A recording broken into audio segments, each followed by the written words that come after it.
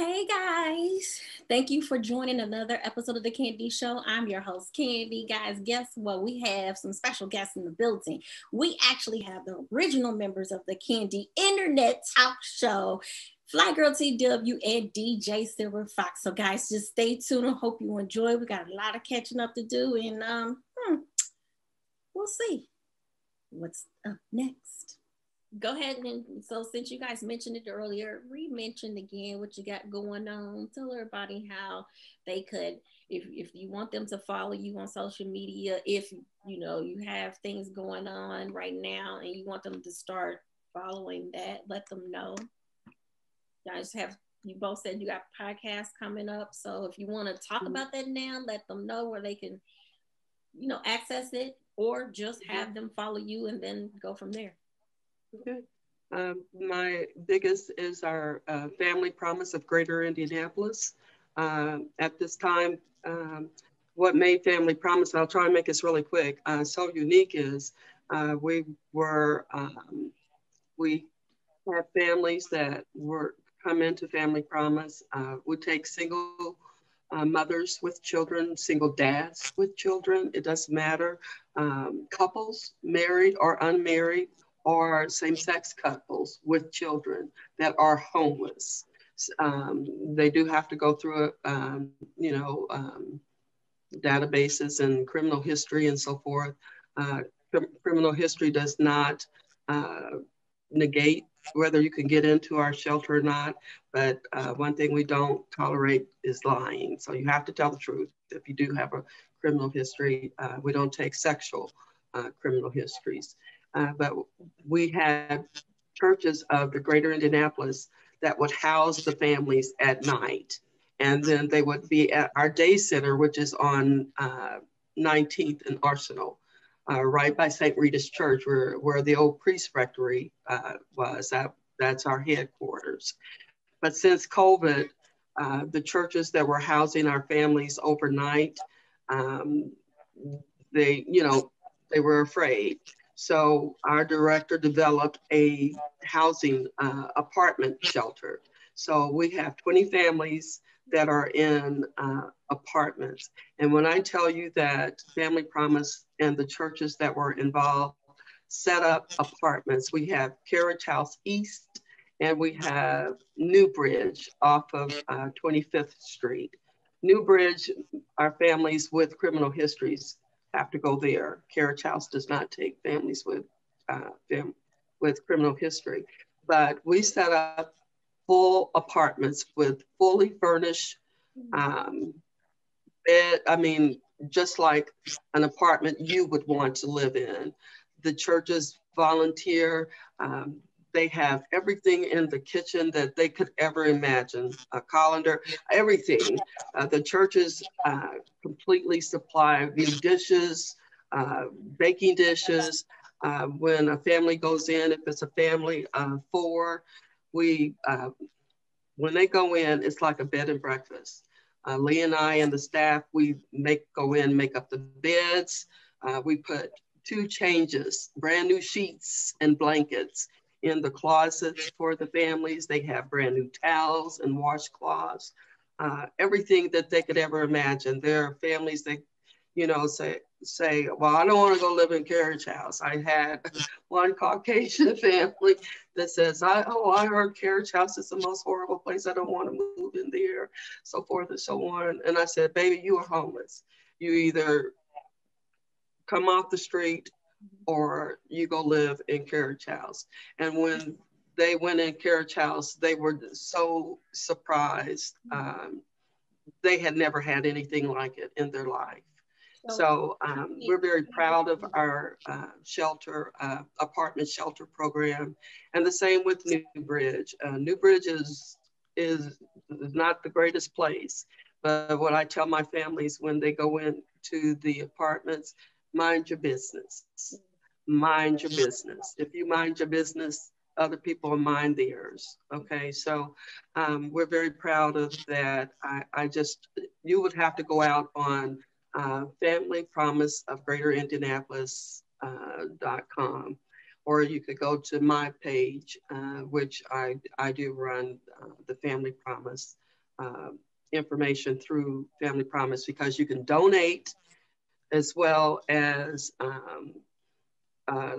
we got a family. If you have a family that has babies, we supply them with diapers, diaper wipes every week. Lee and I drop off supplies to the families that don't have a job yet, and we supply them with 2 rolls of quarters every week for their laundry. Most families already have food assistance, but if you don't even have food assistance, we have food cards, and we get this by grants and donations. And when I tell you that the Caucasian churches, especially the Presbyterian, the Methodist, and the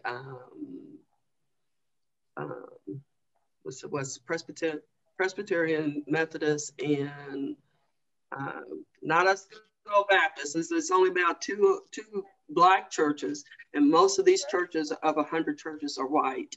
When I tell you that the children for Christmas and the adults have everything that they could ever imagine in life for Christmas, these churches make sure that every family has everything that they ever wanted in life for Christmas. So this ministry, and this is not a job, even though I get paid, it's not a job to me. It is such a pleasure for me to work with our families. And the other thing is, I'll send you a link when Chris and company Beyond the Protest hits in January, because you'll want to be a part of this when we've seen all the protests that we have this year. Now we need to know where we're going to go now that we are beyond this part of the protest, this part of the police shootings, and this part of how are we going to change Black people going to change our perspective of the way that we see things. Because if Black people ever come together, we will be a force to be reckoned with. And when we begin to spend our Black dollars among each other, we will be a force to be reckoned with. So that's where we're going with that, beyond the protest. And most certainly everybody will want to be a part of this. So as soon as that launches, I'll be able to send you some information. Like I said, got some good things going on. I can't wait. I'm going to run for a politician of Indianapolis one of these days. I'm into it that hard, but we've got to change things. Only we can change things for each other. We can't expect for the white people to change what has been done to us over all of these years. We have to do it ourselves. So that's where I am, and we're in my part in the community. I'm all community action. Fly Girl TW. Yeah, my company is No Regular Girl Organization. The website is out there, so noregulargirl.org. And I'm calling it a movement, and it's a movement to empower and engage young girls and women to have real conversations about who we are authentically, and just to kind of identify our power at a younger age, or grab it back as we get older and it's kind of lost. There's a couple of different podcasts that I have coming out, and the first one really relates to No Regular Girl, and that is You Need to Hear This, Sis. That's the name of the podcast. And you can actually go out and listen to the trailer now. It's on Spotify, so you can find that on Spotify. And then also, the other portion of that is the Gig podcast. And the Gig, the GIG, stands for Get It Girl. And really what I do talk about that is, one of the other things I love is helping women in their careers, how to walk into that interview room, owning your space, making sure that your resume is perfect, knowing how to overcome poor first impressions. So I have those 2 podcasts. You Need to Hear This, Sis, and then also the Gig. And then I just finished my book that I wrote for my granddaughter, for Harper. It's called To Harper with Love. And it is life lessons from grandmother to her granddaughter, because, with being ill, you start thinking about, how long you're going to be here. And I really want to make sure that I leave her life lessons, whether I'm here to read those stories or share those experiences with her or not. So I finished that. I just need to identify how I want to publish it. So I'll be doing that. And I'm relaunching my travel show.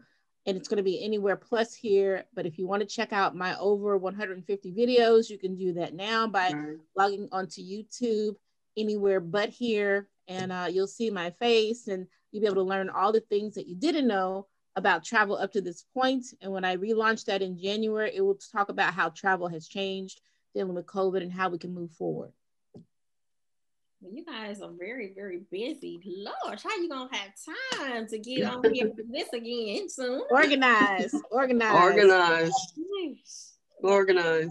I see I have some emails. I send it to my families because I do go in apartment inspections. We've had a couple of families that we've had to release from the program that destroyed a couple of apartments. And then the families that are there in our homeless shelter from 30 to 90 days. They are free, everything. But you have to have a job, you have to find yourself a job, and you have to be looking for permanent housing. So with the social workers that we have, we are helping them find it. But I absolutely sent an email yesterday and told them, Ms. Deb has been sick, but I will be back on doing Zoom inspections. And I do expect to see your clean kitchen, your clean living room, dining room, and bedroom and bathroom. So once a week, and I said, so, you know, I'll see you this week. So see, business and community give back is never ending. No. One of the things I just want to add to that, Miss Debbie, is that that was the one thing that I had to give up because I was still volunteering at the homeless shelter once a month with the women and children, just going in there serving meals. And that was one thing that I hated to give up for COVID.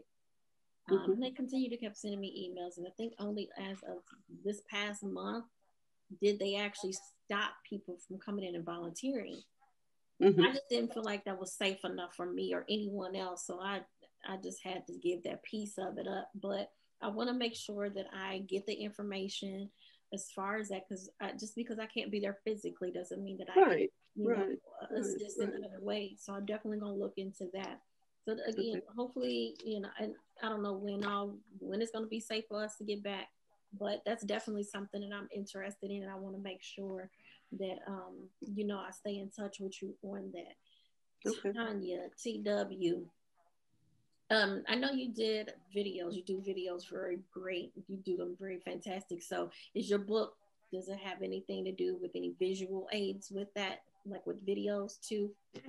Like with Harper, we mean the one for Harper with Love? No, it's just love. It's basically love letters. So it's love letters to her, just on 10 life lessons I want to leave with her. So, but they're all written to her, love letters, but it's obviously a book that any parent or grandparent can use for inspiration with having those kind of conversations with their children. And then I have a book that I've been working on for 20 years, and my goal is to have that completed by 2021, maybe published by 2022. But you know, all those things you put away years ago and you realize, no, I want to accomplish this before I go, but everything, life just got in the way. But that book, it really reminds me of what's happening today, and it's called Got Till It's Gone. So I want to finish that by 2021. That will have a lot more colorful information in it, but the one to Harper really is just love letters from me to her.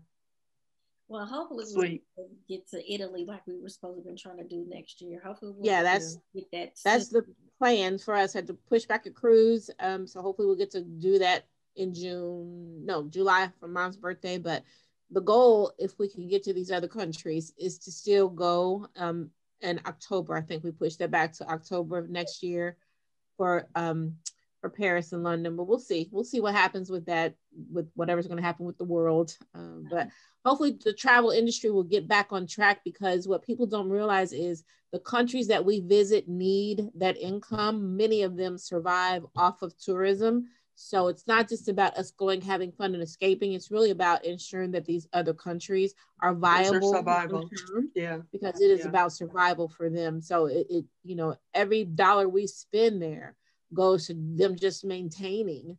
And, you know, there are already quite a lot of them. I wouldn't necessarily say third world countries, but they're clearly doing a lot worse than we are. They're doing a lot worse.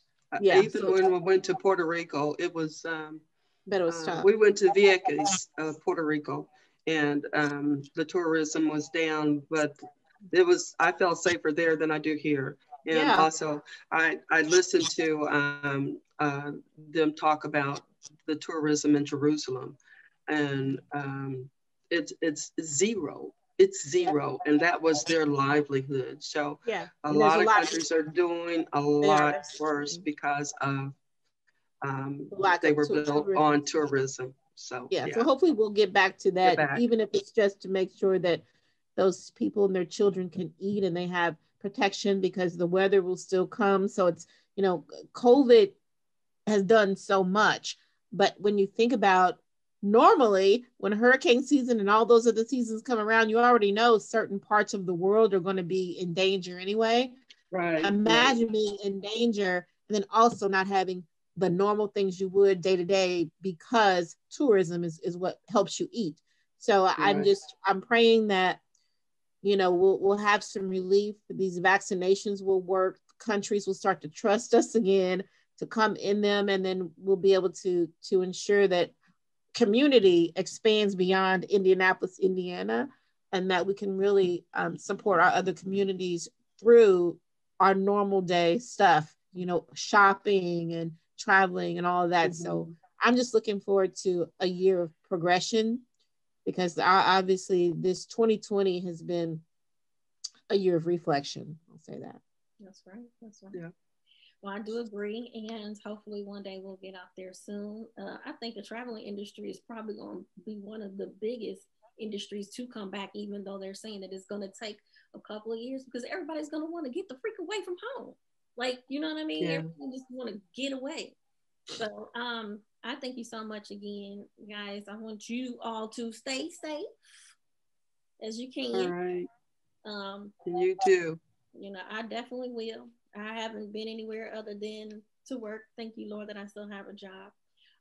And just to grocery shopping. And I'm okay with that.